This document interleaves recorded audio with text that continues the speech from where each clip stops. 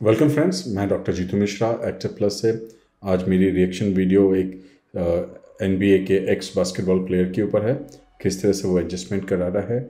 और जनरली जितने भी स्पोर्ट्समैन होते हैं बहुत ज़्यादा इम्पैक्ट इनके बॉडी पे होता है और बहुत ज़्यादा ये स्टिफ होते हैं। चलिए आइए जल्दी से देखते हैं वीडियो।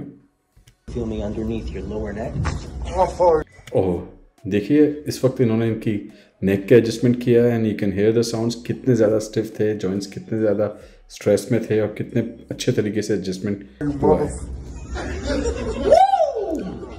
यस,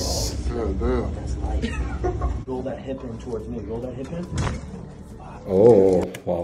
तो आप देखें कि कितनी कंफर्टेबल पोजीशन में पेशेंट को लेके, बास्केटबॉल प्लेयर को लेके उसने बहुत मिनिमल मूवमेंट के साथ में एडजस्टमेंट किया है। बट एक और चीज़ आप इसमें देखने वाली चीज़ है, यस जॉइंट्स खुले हैं पर पेल्विक मोबिलिटी नहीं है। इतना ज़्यादा बास्केटबॉल कोर्ट में भागने दौड़ने की वजह से इनकी मसल्स बहुत ज़्यादा टाइट हो जाती हैं।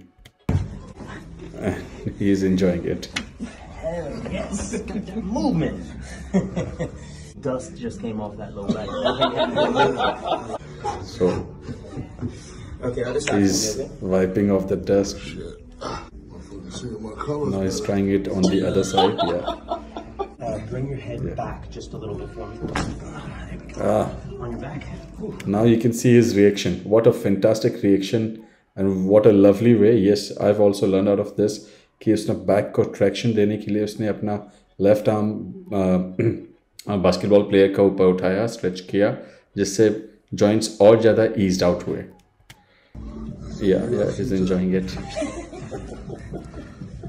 It's been nice. या Look back.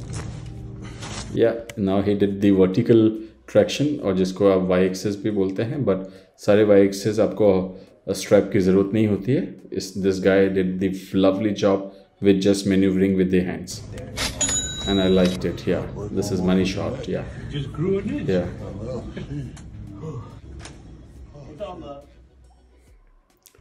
So अगर आपको ये वीडियो अच्छा लगता है, आपको मेरे रिएक्शन समझ आते हैं, so I'll try and make it more and more interesting as the days pass, as the content become more interesting.